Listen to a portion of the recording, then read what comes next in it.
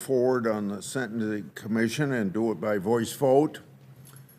Since 2018, as the chairman said, the commission hasn't been able to amend the sentencing guidelines because it lacks the number of commissioners for a quorum. If these nominees are confirmed, they'll be able to do their work. Congress created the commission to promote transparency and improve federal sentencing. It's also tasked with providing information so that Congress can make evidence-based policy decisions about sentencing. Because it's a bipartisan agency, we won't all agree with the policy positions put forward by the members, but it's important that the commission be able to get to work fixing the issues that have come up with the guidelines since 2018. Now to the judicial nominees. I'll be supporting Judge Haynes.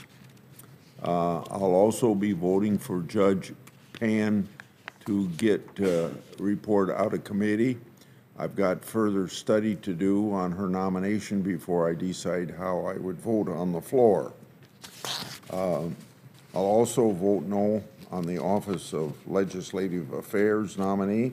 I'm doing so because the Justice Department's failure to be responsive to our committee's oversight requests. I've discussed the department's failures many times at this very meeting. I've done the same on the Senate floor and very appropriately with the Attorney General. The department has failed to provide responsive letters and production to this committee. The department will also say that they've responded to our letters. You've heard me say before that that's not a very accurate way of, an honest way of saying that they have responded to our letters, because they simply put words on a piece of paper. That's not responsiveness. Answering our questions, producing documents is a way to measure responsiveness. Now, this is a bipartisan problem. When I say that, this is what I mean.